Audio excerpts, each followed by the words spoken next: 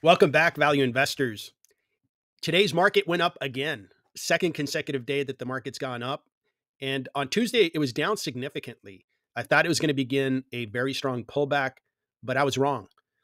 The bulls have really taken over this week and are raging, and the market is moving higher.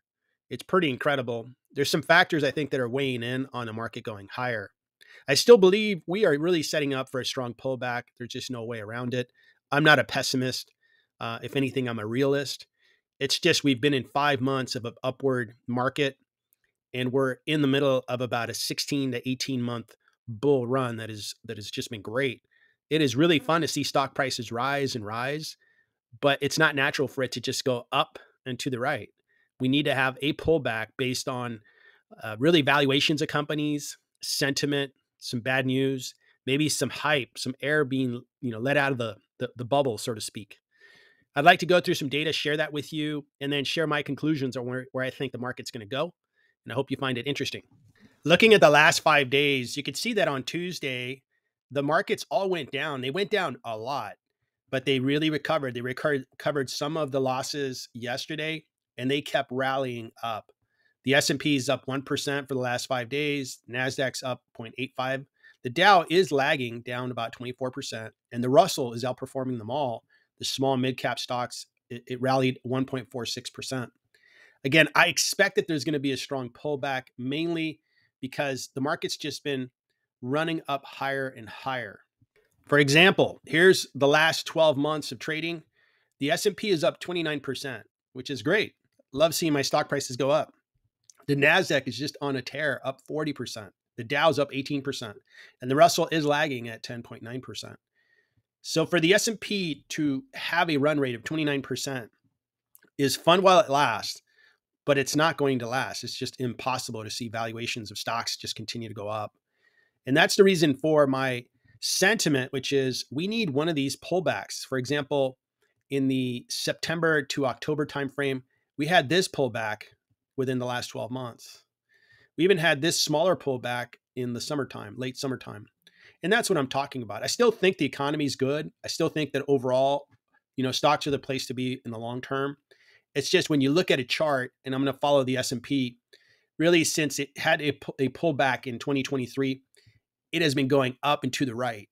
That's just not normal. We need a pullback just so that we can relieve some of the run-ups on certain stocks like NVIDIA and all the semiconductor stocks, as well as other asset classes that are just going berserk. Looking at the sectors and how they performed today, the number one sector today was information technology, followed by communication services. I know Meta was up a lot today, as well as Netflix. Materials did really well, and the S&P was up as well. So just about all the different sectors participated, except for financials and real estate. Over the year to date, you can see that information technology is just on a tear. Communication services is doing great. Industrials are doing well. Healthcare is really doing well, and financials are doing well year to date. So across the board, just investors are coming in and buying stocks and really driving up prices. It is a lot of fun to watch my portfolio just jump in value every day. I just continue to brace myself for a solid pullback, and I'm getting my capital ready to buy into a good solid pullback. There's news that I expect in the next week and a half that could really move the markets. To begin with, there's some bad news that we are at all-time highs. And every time you hear a new 52-week high, and it's across the board, many different stocks, but especially semiconductor, I have to think that investors are taking money off the table. Second, cryptocurrencies are surging. The Bitcoin set an all-time record this past week. And they're really surging, which shows that, hey, there's just a lot of energy to buy. Not rationally, not based on valuations, just people want to buy and they want to invest. And to me, that's bad news. This proliferation of all-time highs, cryptocurrencies surging, to me, that's a bad sign that, hey, we're coming up on a really nice pullback that I would expect. Good news, the Federal Reserve Chair has spent the last 2 days on Capitol Hill, and I didn't listen to all of it. I don't have 2 days to listen to all the testimony, but I did look at the highlights and how he engaged with all these politicians. And I would say that he had a lot of positive talk on the economy, positive talk on the expected move on interest rates, that he doesn't want to force a recession, so he's probably going to move interest rates and lower them. That positive talk also included, he talked about the fact that they do have a control on inflation.